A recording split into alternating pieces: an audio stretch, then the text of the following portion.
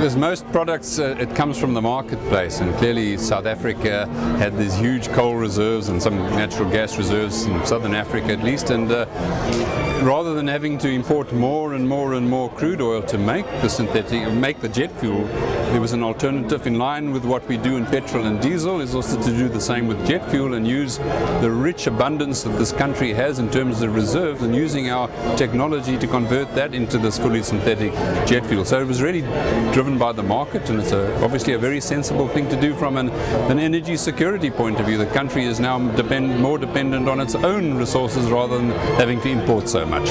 The fact that we're already supplying about a 50% mix to our Tambo airport of synthetic and conventional jet fuel, it means now that we have the authorization to go 100% synthetic, it just means we have more flexibility. So if there's any problem with crude supply, then we can ramp up and put more and more of the synthetic jet fuel into the mix, right up to 100%, as we say. So that's really important. Customers will be supplied. We saw the demand during the World Cup, for example, how demand went up. We could cope with that quite easily by relying heavily on jet fuel made in this country of alternative feedstocks. Economic benefit is more driven by an alternative source of supply, which is obviously really important for our customers to be supplied under all circumstances.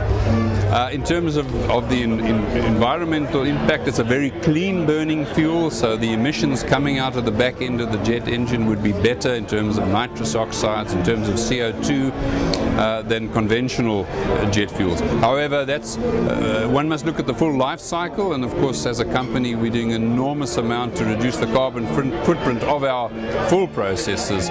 So I think there will be economic benefits as well as environmental benefits for the consumer. We're not making this 100% commercially available yet.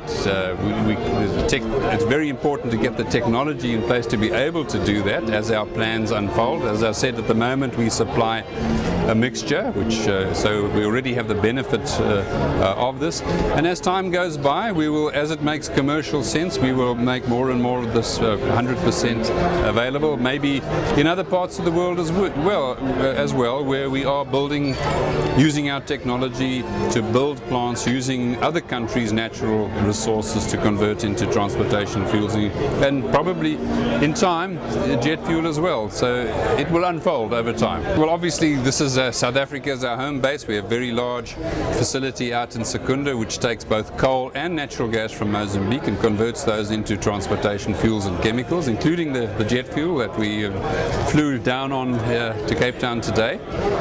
But in other parts of the world we already have a very successful joint venture, gas liquids joint venture in the Middle East, in the state of Qatar, in partnership with Qatar Petroleum.